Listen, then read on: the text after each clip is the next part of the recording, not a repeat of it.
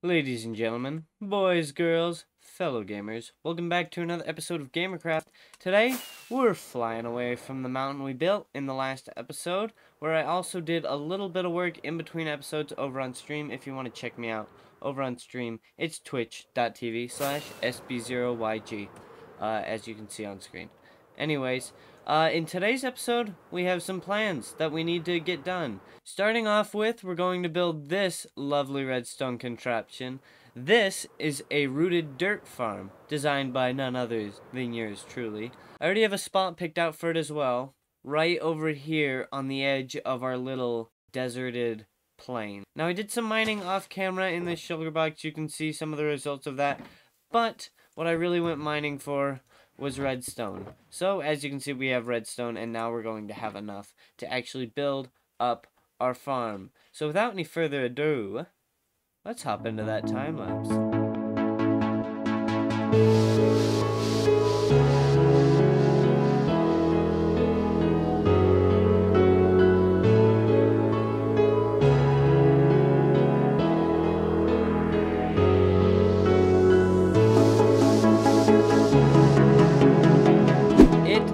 Complete the whole farm, finito, done.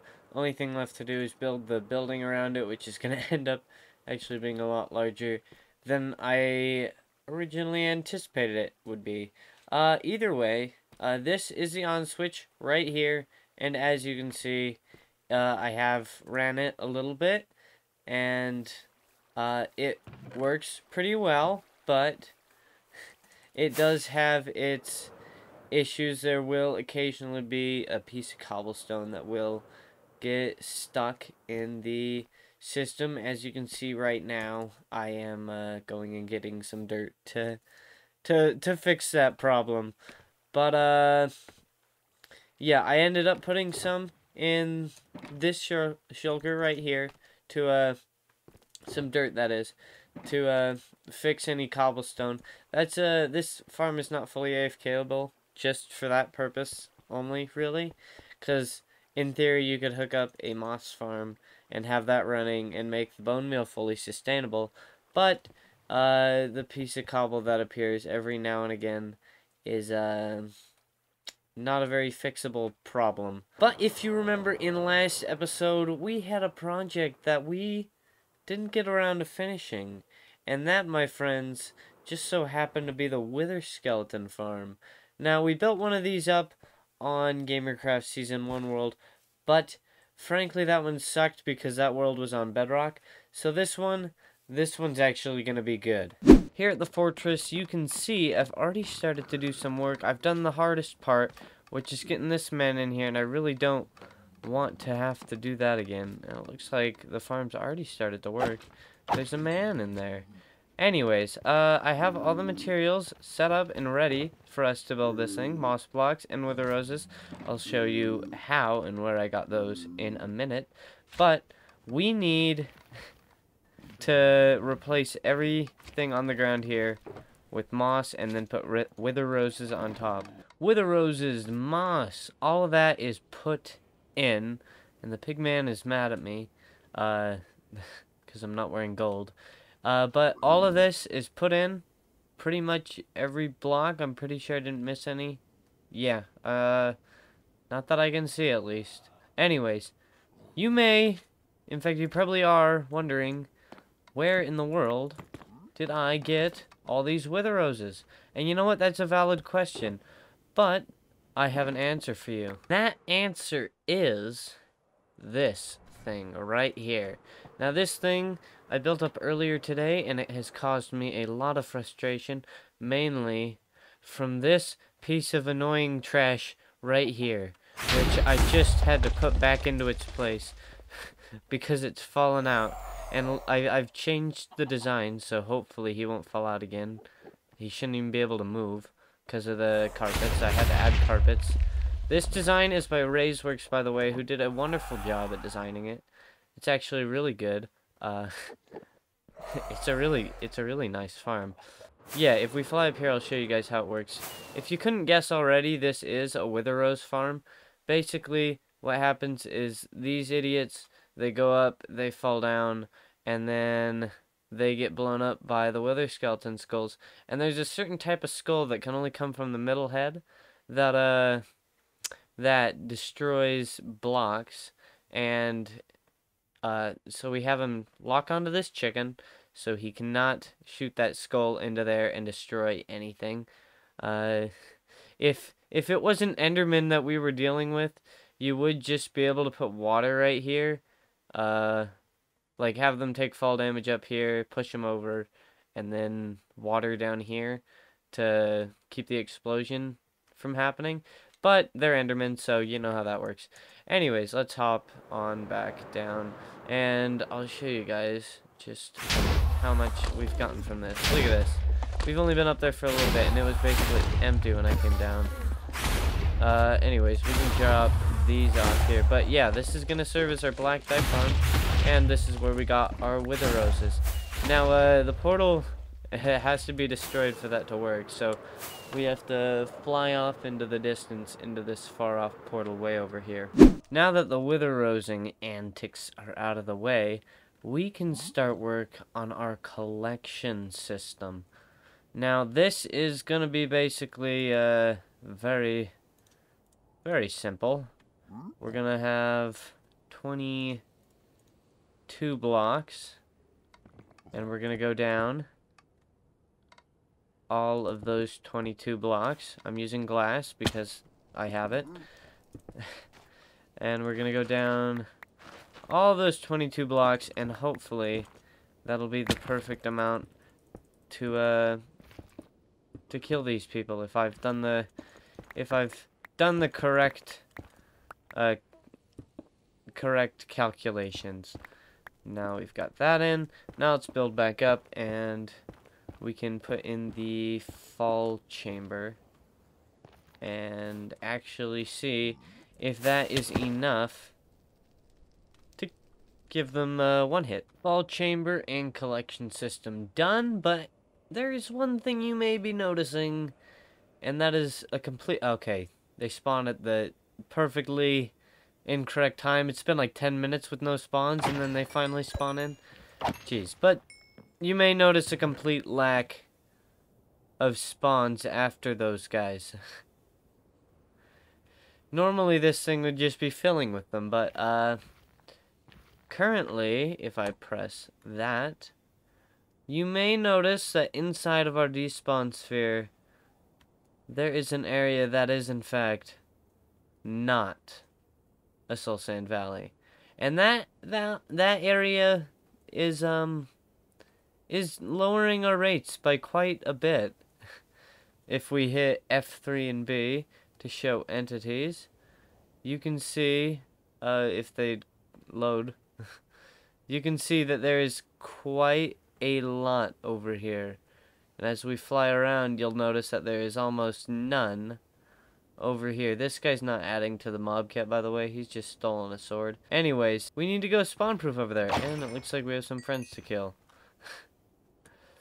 Anyways, let's hop into spawn proofing. You guys can have a nice time lapse of that in 3, 2, 1, let's go. Spawn proofing is complete, and the farm is now 100% done, other than, of course, sorting. But in here, I have only been here for the length of like two songs, two about 3-minute songs.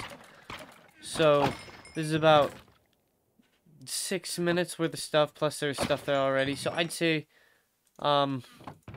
yeah, we're doing pretty good. As you can see, we're getting a lot better rates than we were before, which is already a really good sign.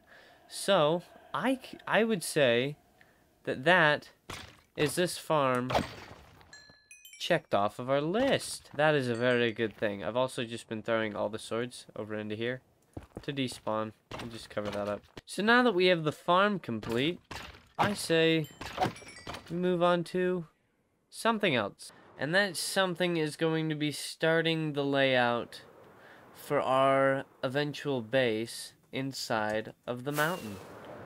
That's right, we're going to be building inside of the mountain. It's going to be cool, it's going to be epic, but most of all, it's gonna be laid out in today's episode. We're not gonna build much. We're just gonna lay out where the entrance is gonna be, and kind of just where some of the bigger areas is gonna be. First of all, we're gonna need blocks to outline with, and that's why I have these bone blocks. I know bone blocks aren't traditionally what's used, but hey, I don't have any colorful sort of blocks to use, so we're gonna have to work with these bone blocks. First things first is we have to mark out the area of our storage room, and I want it to be fairly big, so I think from around this corner all the way over to around here-ish, and then do this all the way over to about here. Now, I don't know how big our sorter is going to end up being, or what type of sorter we're going to use. So this room may eventually change in size to be smaller or even bigger. Probably not bigger though. So yeah, we got this now. Line this up with that. I did. Good for me. But now that we have this room laid out, we're going to want to move on to another room, and there's a room that I really want to build that might actually look really cool, and this room is actually going to be kind of over, like dangling over the edge of this, and it's going to be poking out the side of the mountain, and it's going to be like an observatory area. It's going to look really cool when it's all built up, and it's going to be circular because observatories are like that. Obviously not the final shape of the build, because a final shape would look a lot better, but I will round it up a bit better. Is that better? Maybe move these three like this, maybe? Obviously not the final shape, of course, but kind of the general area-ish. Next, we want to lay out the doorway. Now, the entrance is something that I, myself, don't really know where to put it. I want to put it kind of in this area, but I plan to put a waterfall right here. So, I'm debating on whether to put a waterfall entrance in, or to just have it go through here, so we can set up a tunnel to go through to the other side, or something like that, so we can reach our portal, or something like that. Actually, you know what? This probably is going to be the best spot. So, we'll move it, and we'll put it in right here. So, this is where our doorway will end up being, right there. And I'm thinking tunnel that goes all the way through, and then kind of in the middle area, we have a 3x3 piston door, maybe just right here, that leads into the rest of it. So let's kind of go mark that out. Right here-ish. So we'll have the portal. That won't be inside the base, but then we'll have our 3x3 piston door right here. Do I have any? I don't. We'll have that right there, and then that will lead into the rest of the area into like a hallway. And then obviously we're just marking out the bigger areas now, because I plan to do a lot of this improv, because the style is going to be general and basic. But the areas that are going to need a lot less improving, or a lot less improving and a lot more actual planning, is what I'm really just marking out now. Like, the doorway actually going to end up being something that's fairly important. And the doorway over here that comes out, which is probably going to end up being around this area. Maybe not even there. Probably right here, actually. This is a good spot. Well, there. Yeah, about 3x3. What's this over here? Is that 3x3? It's 4x something. Yeah, so we want that generally laid out so when we build a road, we don't have to move it, or we won't have to move it very far, because I do already have a road design picked out, but we're not going to be working on roads in today's episode, because, well, we're almost done with this episode. Now, you may be wondering why I said almost about to wrap up, and that's because we have one final thing that we need to do in this episode, and that is mine these diamonds. We need to see exactly how many diamonds we got in the mining session in the beginning of today's episode. Well, before the beginning of today's episode. So, let's build a diamond tower. Leave your guesses in the comments down below. I'm guessing two stacks of diamonds is what I'm guessing. So leave your guesses in the comments below, and let's see how many we end up getting. So we've gotten a stack and 15. So if anybody guessed a stack and 15, then they win. Anyways, thank you guys for watching the episode. Hopefully this episode's longer than 11 minutes. That seems to be a trend for my most recent episodes. But we got a lot done in today's episode. We did the outlines. We built up this bad boy, this sexy farm. And we tried out a new style of editing, which if you guys liked it, please let me let me know down in the comments below. Anyways, thank you guys for watching, and I'll see you guys in the next episode. Peace.